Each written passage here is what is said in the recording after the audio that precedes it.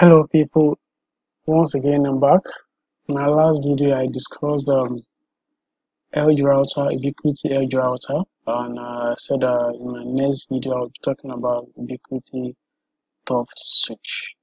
Here, Ubiquity switch PoE Pro, and the reason why I said that is I want to actually show us how to use this PoE to power our equipment, our CCTV camera equipment on our tower on our mast without using the PoE that comes with those radios. Okay, so I just want to explain these five main status, the device, the port, the VLAN, and the alert. So just for us to have a quick understanding of what I'm actually talking about. Okay, so quickly, I just want to do a short video. I don't want it to get too long. So when we click on the status, it's just trying to show us the number of ports we have available, what we have configured. As you can see here, I have made my port 3 as a switch, and if I want to do it, what that means that I have to turn up the volt on that particular PoE, and the port 5 is on the switch, 5 port 8 I use it to power a 24-volt device, as you can see here. Okay, so here is just showing us the breakdown of data that are passing through each port. Okay, and here is just the data distribution, how information has been sent. As you can see here, we have TIs of 6 meg. This is a live network. This is a live switch that I'm using to explain to you. So currently, these are the data that is passing through it. We have upload and download of 4x4, 5x5 meg. So that is that. Sorry about that. And basically, the status is just showing us the activity that actually happened real time. Shows us the name, that the default name, and the name we give the device, the location we configure, the current firmware, the current date, today's date, and the uptime, that's up 4 days, and this is the permanent MAC address, permanent address error on the device, and this is the upload and download that is currently active on the device.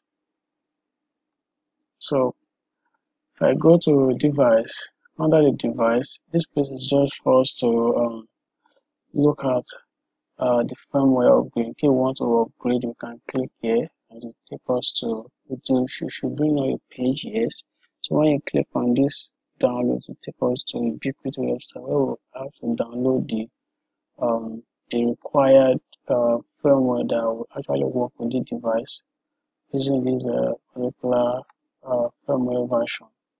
Okay, and under the management, this is the IP address I have configured for it, a /24 network, a gateway, and here I name the device and I set my time. I give it a location and I give it longitude and latitude address. Basically, that's all that I need to do here. This one is this one remains the same. Only if you don't want to use port 8, you want to use a private port, that you can change this particular one. Under service, here you just put the name. Here you can see that I enable SMTP server so that my server can actually have details of what is happening and I can get alerts whenever this equipment is down on my server for my mail. So that is what it is, and this is my server IP address and all of that. And panel tray, this remains the same. Jumbo frame, okay. Then we talk about jumbo frame. Normally, the default MTU size, maximum transmission unit, is 1,500.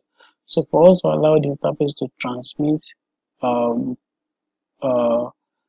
enough capacity, to transmit more than enough, that there won't be any restriction when a particular interface from 1 to 8 is transmitting, then we can click enable this jumbo frame so that it can push as much as frame or packets that interface can actually use, while the discovery is just to actually see the equipment on the network, but I don't actually need it because it actually puts some broadcast on the network, which is not good for the network. And the account here is just for to set my username and password, and that's all. Under the maintenance and service, it's just for me to do a reboot. If I want to download the configuration I've made, if I want to reset the device. So that is what that is all about. So we do go to ports. So on that port, here is the reason why I actually want to do this tutorial, for us to show how we can make each port a switch port, or can make it to power a device, how we can actually also disable that port. Here now we have ports 1 to 8. I'm not actually using 1 to 2, I'm using 3 because I'm using port 3 as a LAN extension, which is also a switch. I'll put it off here, okay, and I put the speed on auto. I can see that port is enabled. Okay, here the same thing I use port 5 as also a switch to just power my wireless router in my office. Here I'm using it to power an Ubiquity radio of 24 volts. So for me to do that, for instance, if I want to enable this port 8, I'll have to click on it, or click on PoE and enable. If it is 24 volts, say OK. If it is 48 volts, it should indicate that I want to enable 48 volts, and I say OK. I'll come here and I have to apply changes. Okay, that particular port will be up for 40 volts. Now the device has its lights up. The real-time activity shows you what is happening. If we plug a cable onto this post now, you see this cable. You are seeing this Ether 3 and Ether 8 because I have cables that are connected to it. Okay. On port 5, I have shut down the wireless router at the office. That's why you're not seeing it. I'm putting this guy off again. So if I put it on off, I click on saves, the lights will go off. Just watch. The lights will go off. You can see that. So basically that's just how to enable a 24 volts on a port, or a 48 volts on a particular port based on your requirement, or you want to use the type of equipment you want to actually enable on that particular interface. So okay, I think basically that's this. If you want to rename it, you can just click on the interface. For instance, let me use port 8 again. This is the default name. You can use, I will use underscore, and I will use YouTube toots. Okay, I said consider taking effect. So if I click on change, it will change. So if I want to return it back, I can just need to remove it and click on save. It's back on port. It's back on the default port name. Another thing I want to show is that in case a particular port, we just want to reboot this port. Maybe this port 8 now, we want to reboot it. Maybe you are somewhere, you have a network freeze, and this particular interface is not pushing traffic again.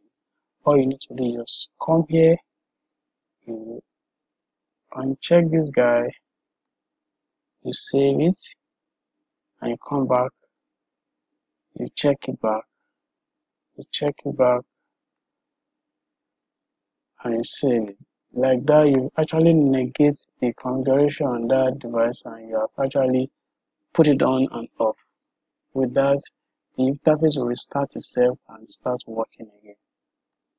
So here is another topic, but I will not want to dive into that for now. Spanning tree setting on port 8 and alarm, etc., which I will not want to go into now. So that would be a tutorial for some time next. So here is just a configure the VLAN.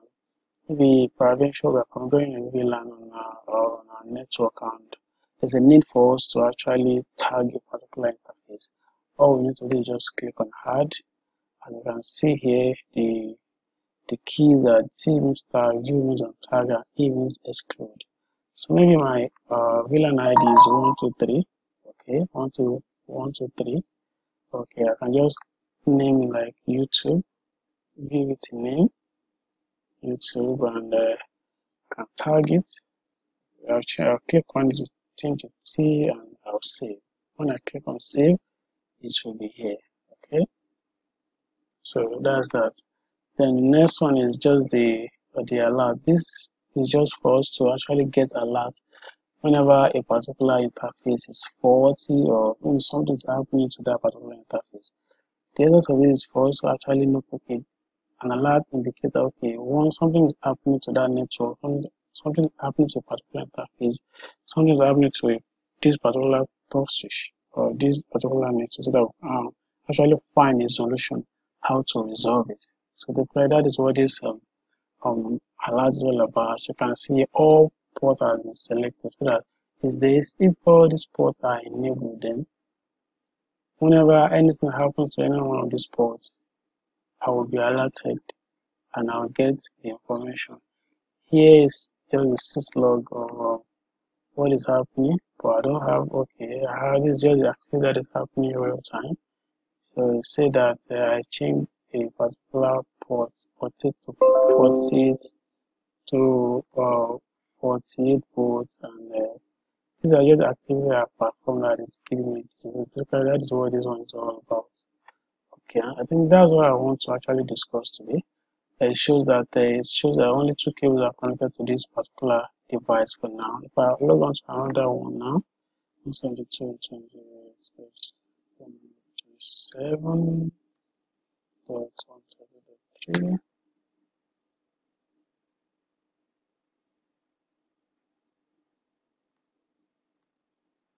you'll see that the whole port is busy. So the whole port are busy. So it shows that the cables are connected to all the ports. It's still loading, and hold on. You can see that this particular port shall be used up. That is why I had to set up this one. This is new. That's why you can see so many vacant ports there, but this one has been used up. So whenever you plug the cable to it, the device will show all the activities that is actually going on. If somebody removes it, I will see that somebody has removed it. Sorry, I didn't talk about it. This particular port is the management port for you to actually log in and manage the device instead of yanking off cable of the network, so that there won't be any impact on the user or down the network. So thank you for taking the time to actually watch today's tutorial. I hope to see you in my next video.